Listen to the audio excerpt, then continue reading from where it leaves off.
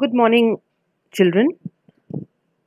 We are going to start our third session of the same chapter, that is evolution. And in the earlier videos, we discussed about the theories of origin of life. We also discussed the experimental proof what Urey and Miller gave. And now we'll start with the evidences of evolution. Okay, what are the evidences given by different scientists on evolution? So let us start. Okay, now let us start with evidences of evolution. Now, what does this evidences actually mean? Actually, these evidences are the proofs. Okay, they are the proofs that tell us that a particular pattern of evolution that has taken place. Okay, so that a particular pattern has taken place in during evolution is known as this evidences of evolution.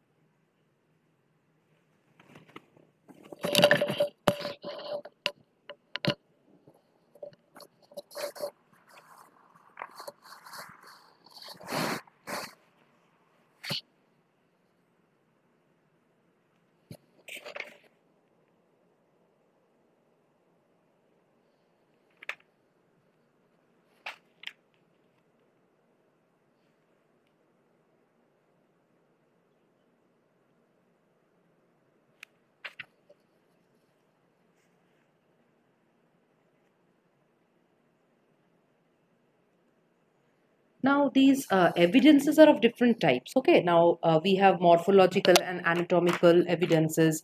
We have paleontological evidences. We have embryological evidences. We have biogeographical evidences. We have molecular or genetic evidences. Now, all these five types of evidences we have. Now, one by one, we will be dealing with all the types of evidences. To start with, we'll be first dealing with the morphological or anatomical evidences. Now, to understand this morphological or anatomical evidences, there are some categories or some organs which prove us that how these morphological or anatomical evidences help us in understanding that how evolution has taken place. Okay, so let us start with morphological and anatomical evidences, under which we will deal with homologous organs first. Now, first we will understand what are homologous organs. So, these homologous organs have same structure and origin.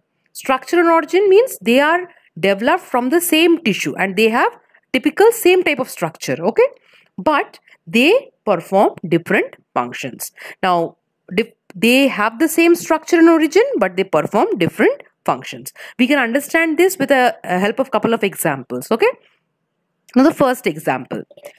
We see here that the first example which I have written here, forelimbs of horse and hands of man.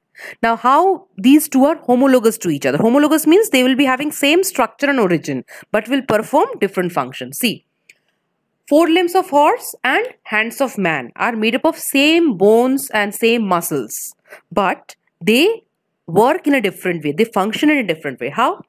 They have same muscles, same tissues, the bones and everything, the muscles, everything is same. But horse uses the forelimbs for what? Running. And hands of man are used for grasping things, isn't it? Similarly, the next example is flippers of whale are homologous to hands of man.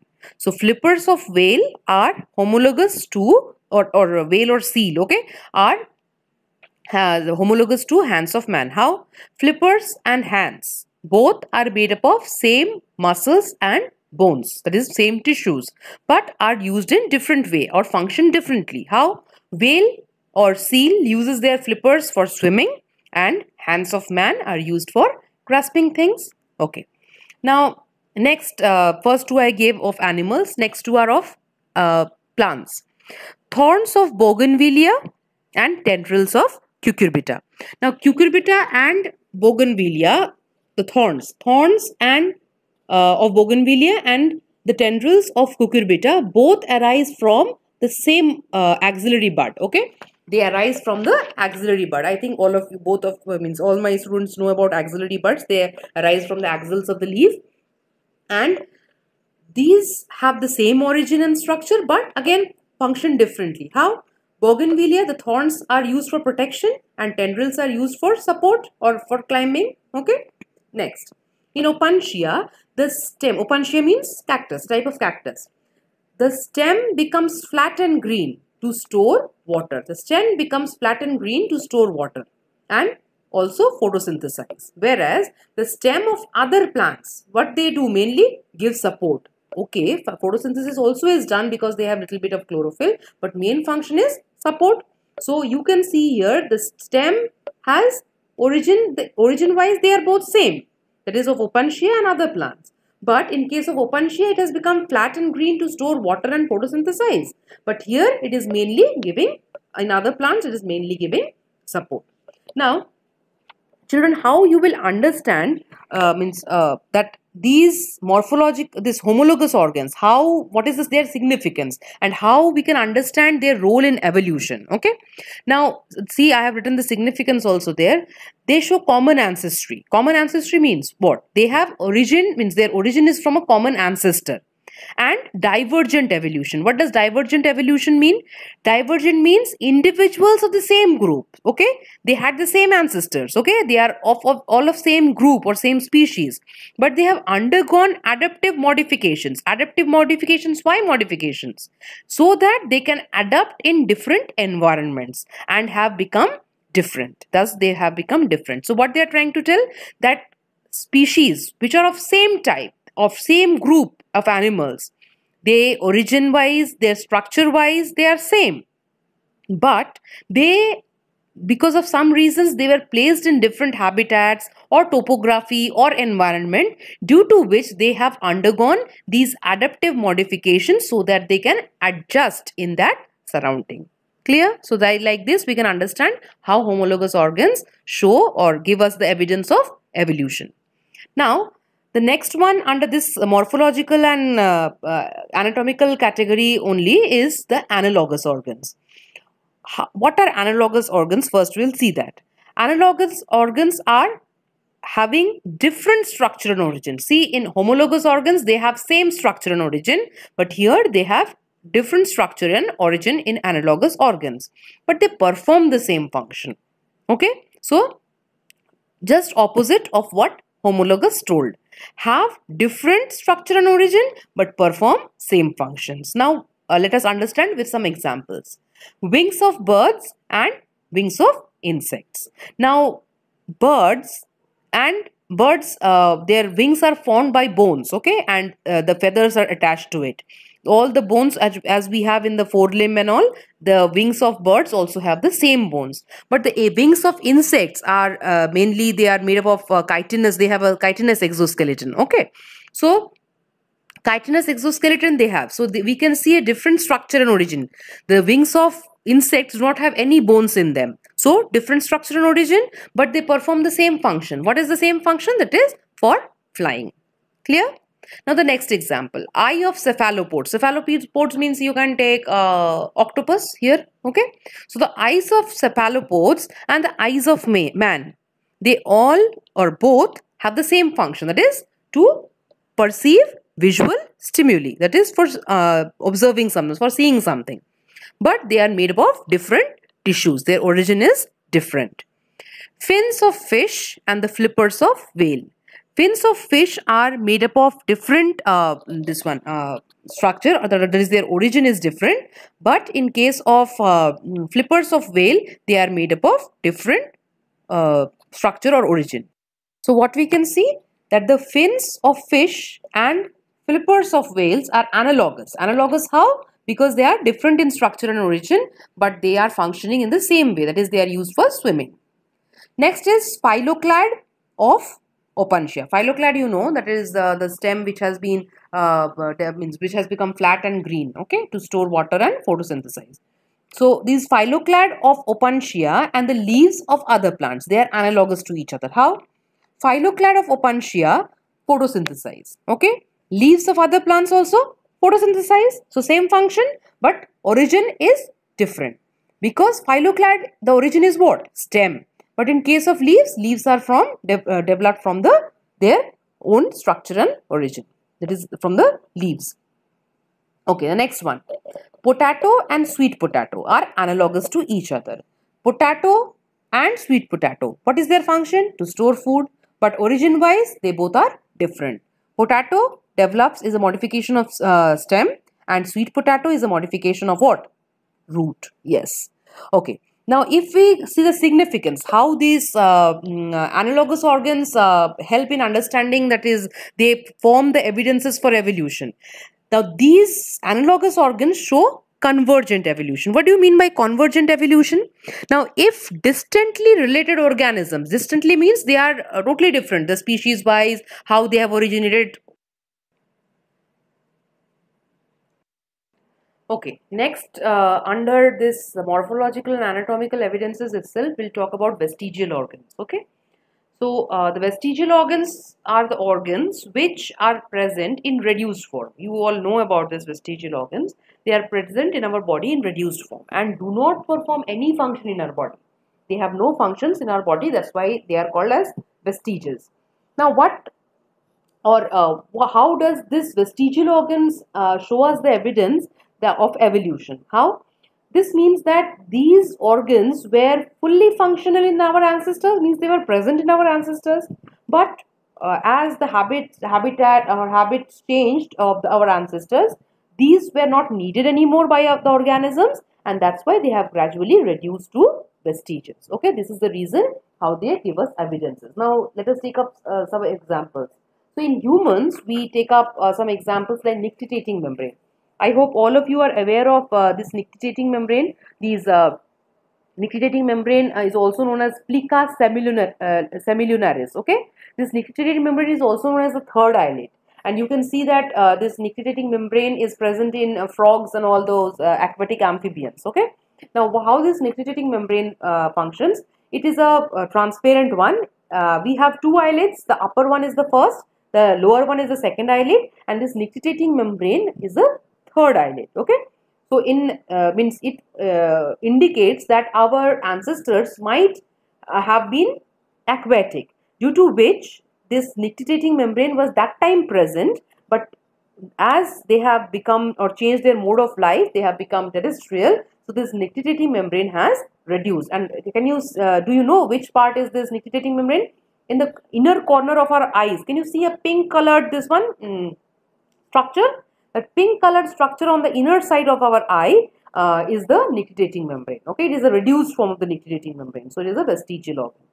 Now, vermiform appendix, all of you are aware of. Vermiform appendix is present at the cecum end of the large intestine, and it was fully functional in our ancestors because probably they were eating too much of vegetables, or vegetables means this green leafy vegetables. That's why cellulose, vermiform appendix mainly has present in these herbivorous animals, which secrete a enzyme which is known as cellulase, which helps in digesting cellulose.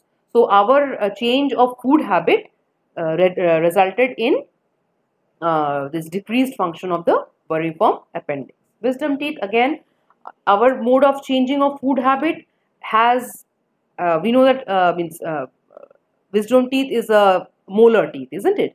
Now, the more we chew things, our molars are functional. So probably when our ancestors were herbivorous, or they used to eat too much of green leafy vegetables, their molars were more used. But in our case, now in fully formed individuals like us, what happens? These molars sometimes, or these wisdom teeth, do not come out also. Why? Because our food habits have changed. We previously they never used to cook food. Our ancestors never used to cook food, so everything was eaten raw. But in our case, we are cooking everything. So most of the things are already in cooked form. So less use of molars is there. Hence, these wisdom teeth sometimes are not coming out, means do not come out in many individuals also. So they are considered as vestiges. Auricular muscles are those muscles of the ear pinna. The muscles of the ear pinna are known as the auricular muscles. They are functional in some animals like cats, dogs, which can move their ear pinna. But now it is non-functional in human beings, and that's why they are considered as vestiges. Probably they were functional in our ancestors because they used to live in jungles, and they used to maybe use these auricular muscles to hear the sounds of animals and other things. Okay. Mammary glands in males. Okay. In males, the mammary glands are vestigial. Clitoris, which is a reduced form of penis in females, is again a vestigial organ. Coccygis, or this coccygeal region of our vertebral column, this coccygeal bone is again a vestige, which is sometimes seen as a small rudimentary tail in some of the babies. Okay.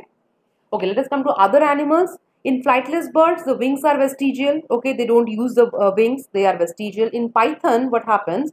The vestiges of pelvic girdle are found in the form of small protrusions. Okay, they are vestiges of the pelvic girdle. So, like, actually, pelvic girdle is mainly used for what? Attachment of the limb bones or the hind limb bones. So probably their ancestors of python might have those small legs attached to the pelvic girdle, which have now can be seen as small vestiges in the form of these in these python, that is in these organisms.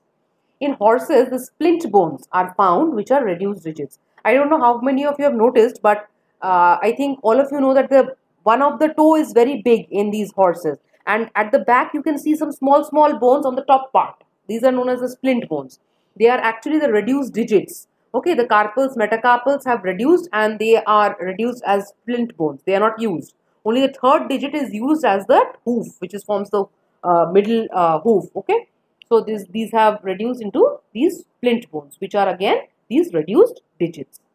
Now let us go into the next category of evidences, that is the embryological evidences. We have finished with the morphological evidences.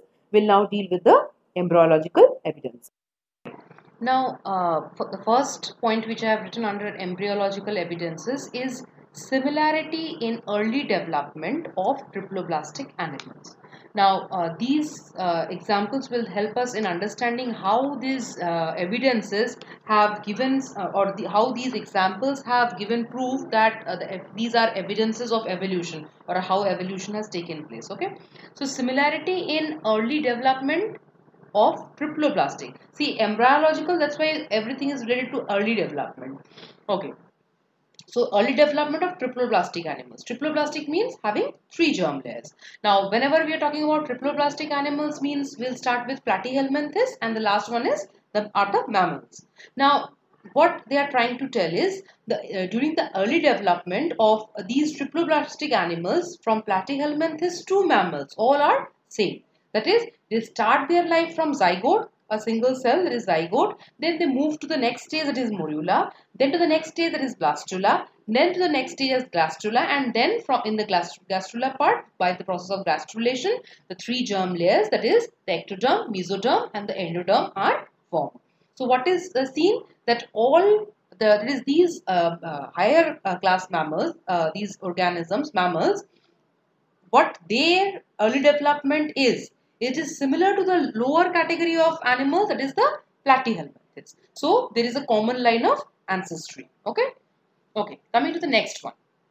Resemblance in early embryonic development in vertebrates. Vertebrates means will be the animals here, from fish till up to mammals. All these animals will be taken in this category.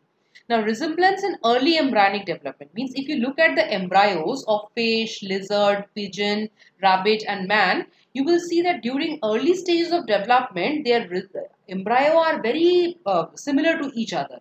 They look alike, and if you place the embryos of all these organisms from fish to man, you will not be able to distinguish which is of the fish and which is of the lizard, or which is of the rabbit. Okay, they are so close to each other. So what they are trying to tell is that they all have similar head with eye and earbuds, that is the rudiments of the ears and eyes. Gill clefts are there, notochord is there, and embryonic tail is also there. Means an embryo of a fish will the parts of the which these embryo of fish will have the same parts the embryo of a man will have. Yes, it happens that in the later stage of development, these structures get omitted from the embryo. Okay. So we can see the common lines of ancestry. That is fish, that is the lower vertebrates, and higher vertebrates, that is the mammals. They have same kind of early embryonic resemblance. Coming to the main one, that is the next point of under embryological evidences is recapitulation theory. What is this recapitulation theory and who proposed it? It was proposed by von Baer. Okay, von Baer proposed it, and what does it tell? It states that during embryonic development, the generalized features, that is the basic structure, okay, the generalized features which are common in all vertebrates, they will appear first, and then the specialized characters which will appear. So what does this theory tell? This theory tells that the basic characters like brain, spinal cord and axial skeleton, all these structures are formed first, which is common to all the vertebrates. All type of vertebrates have these characters. Then after these basic characters or basic features are formed, then the spatial features are come into the scene or gets formed. That means special features means hair in animals is a very important feature or special feature. Feathers in case of birds is a special feature. Limbs in case of quadrupeds, it is the terrestrial animals, okay, tetrapods. They are also the special features. So first, the generalized structures or the basic structures will get formed in all vertebrates from fish to mammals, and then the special features are formed. Okay, that is these limbs in tetrapods, feathers in birds, and etc. Now, this recapitulation theory was modified. Okay, we will see this in the next slide. That is, this recapitulation theory was modified into under a different name, which is known as the biogenetic law or biogenetic theory. Let us see the next slide. Now, we were talking that this recapitulation theory was the modified version, or means its modified version. The modified version of this recapitulation theory is biogenetic law. Now, biogenetic law was given by Ernest Haeckel. Now, what does this law state? It states that ontogeny repeats phylogeny. Now, for understanding this sentence or phrase, we need to first understand that what does ontogeny mean and what does phylogeny mean. Now, this ontogeny means the own developmental history. Okay, the organism's own developmental history. Okay, and phylogeny means its ancestral developmental history, the developmental history of its ancestor. Now, if I put this the meanings of these two, what does the phrase means then?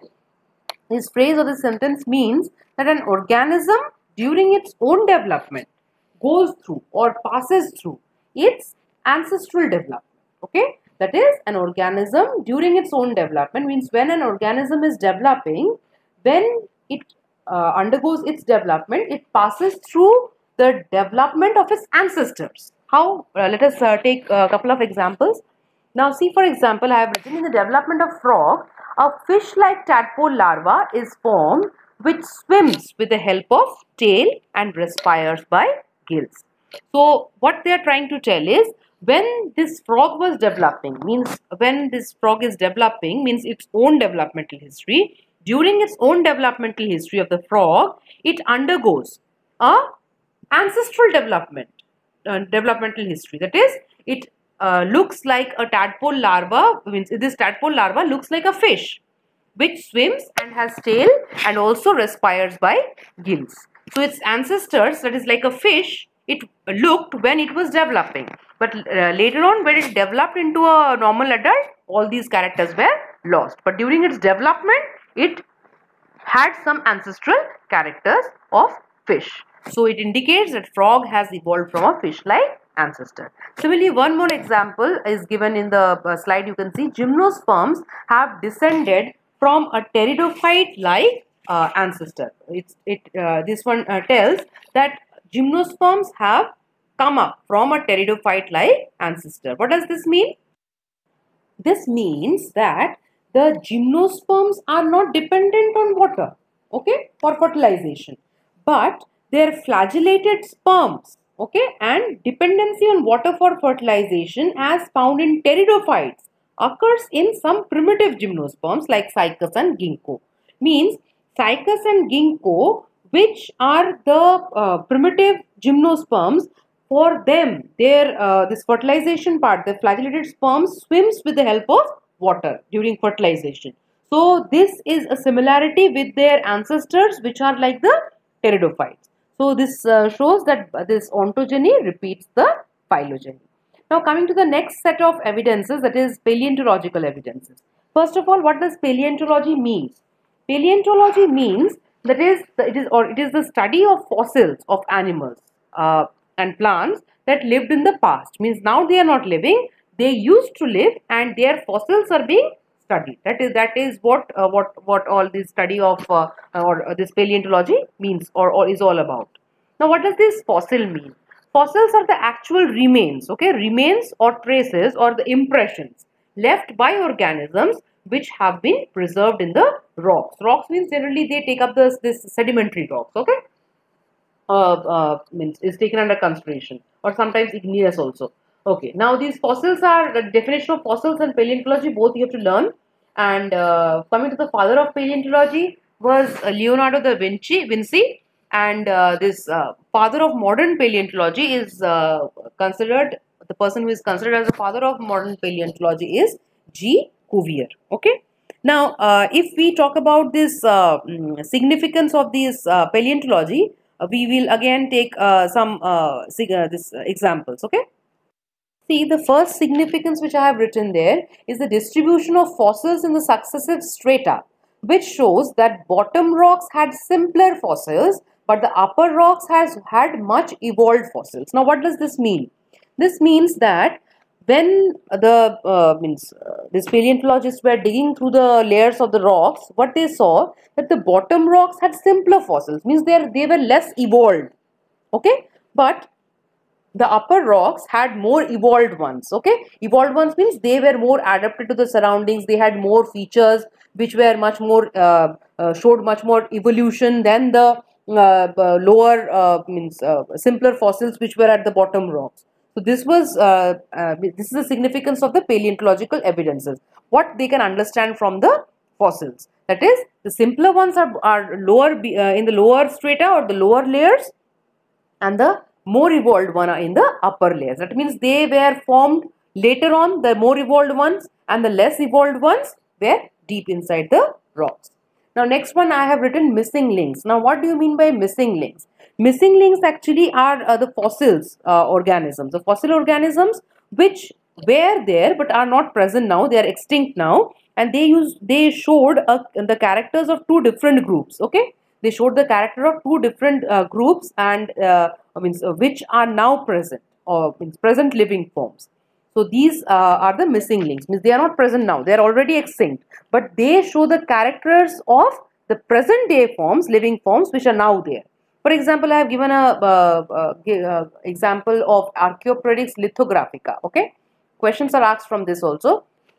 Archaeopteryx lithographica. This is a link between reptiles and birds. Means this Archaeopteryx had both the features of reptiles as well as it has had features of the birds. And this fossil was first obtained by Andreas Wagner. So let us see the different characters of reptiles and the different characters of birds which were present in this Archaeopteryx in the next slide. Now, the reptilian characters which were present in Archaeopteryx were the presence of teeth in the jaws, which is a reptilian character because birds don't have teeth. Fingers terminate in a claw. This is a reptilian character. Sternum, which is the breastbone, is without a keel. Okay. Presence of free caudal vertebra, as in lizard. The free caudal vertebra was present in the this Archaeopteryx, which is only present in the reptiles and not in the birds. Now the avian characters. Presence of feathers on the body is the avian character which is present in Archaeopteryx. It has two jaws which are modified into a beak. The forelimbs are modified into two wings, and they did not have four limb. And limb bones and the girdles are bird-like. The limb bones and the girdle was a little bit of bird-like, and it has the this furcula is there, which you will read in the book. Furcula actually is the it is attached to the sternum. It helps in attachment of the this flight muscles. Okay, it is also present in this, but not fully developed, but it was present in this Archaeopteryx lithographica. So these were some of the characters, and my dear children, that they are asked in the examination, name some of the reptilian characters as well as avian characters of Archaeopteryx. Now let us come to the geological time scale, which is given in your syllabus. What do you mean by geological time scale? And you have to do this in accordance with the flora and fauna which was present. Now, geological time scale is the record of the life forms and geological events in the Earth's history. Okay, what all things or what all life forms were present in the Earth's history, all these are recorded in the geological time scale. Now, the history of Earth has been divided into a number of major divisions. What are the major divisions? They are the eras. And the eras are subdivided into periods. So, the higher division is the eras, then the lesser division is again subdivided into periods. And these modern periods are again further divided into epochs. The time scale with dominant flora and fauna is given in the table which I am showing in the next. See, in this slide, though it is a bit hazy, but I think you will be able to understand. See the eras: Cenozoic era, Mesozoic era, Paleozoic era, Proterozoic era, and Archaeozoic era. All these are the eras which were an Azoic era, which were present in the the geological time scale has these eras. Now the Cenozoic is divided into Quaternary and Tertiary, and this Mesozoic era is divided into Cretaceous, Jurassic, and Triassic, and this Paleozoic is into Permian, Carboniferous, Devonian, Silurian, Ordovician, and Cambrian. Okay, and this Proterozoic does not have any divisions as such. Only the number of millions of years is written there. And children, in your syllabus, it's written according to the flora and fauna present. So you can see also the flora and fauna which was present in that time is given in this table. And one more thing, children, just see that this one is from. It is from see the last part you see, that is from the origin of solar system where there was no life. That is the last, means the first thing has been given at the last, and the present day or means the present period is given in the first, that is it is the Cenozoic.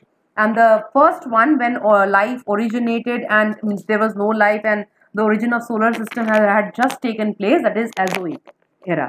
So this is all given here, when angiosperms came, when did what we call this dinosaurs came, and all these things when they evolved, everything is given in this table. Just go through it nicely. Okay, coming to the next slide.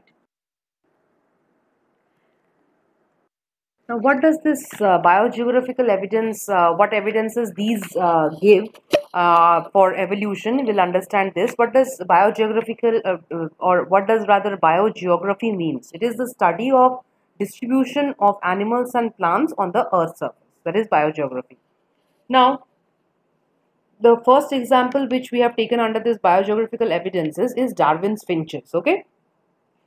Now, why it is known as, first of all, these finches are what? These are small size blackbirds. Okay, and these small size blackbirds were found in Galapagos Island.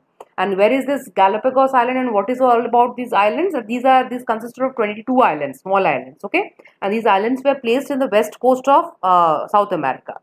Now, why Darwin's finches? Because Darwin was on his voyage. Okay, and probably the ship's name was HMS Beagle, and he was on his voyage and he landed up in this Galapagos Island. And what he noticed was that there was a bird, there were these finches, he noticed these birds.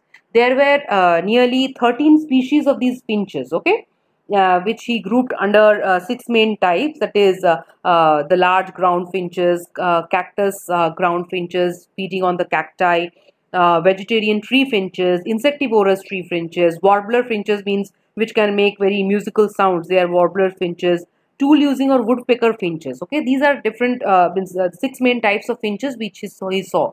Now, what he came into conclusion that all these finches actually came from a ancestral finch which were seed eating.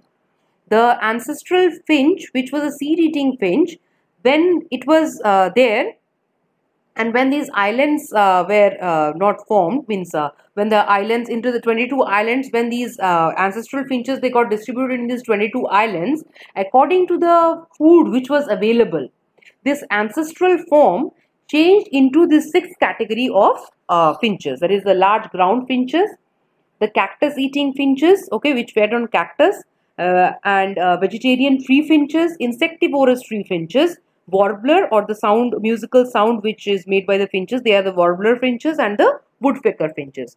So what happened, this ancestral finch, when they distributed themselves in these 22 islands according to food which was available, they changed their features, or the and their features were mainly changed on the structure of their beak, okay, because the feeding habit is there. So their difference, all the finches, they differed from one another mainly on their size, the size, and mostly on the structure of their beak according to the feeding habit in which island they were placed in.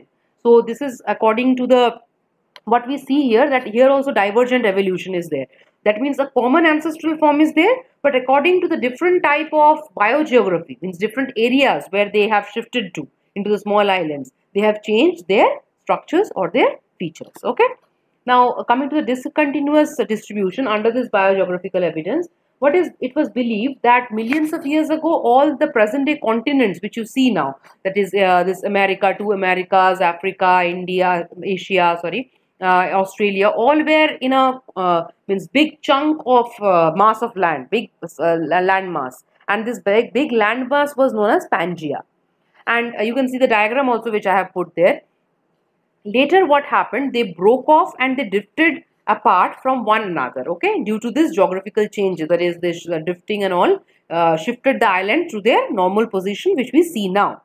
So what happened due to this, that it was a Pangea large big mass, and now why they have come into this conclusion, why, for example, the elephants which are found in Africa and India.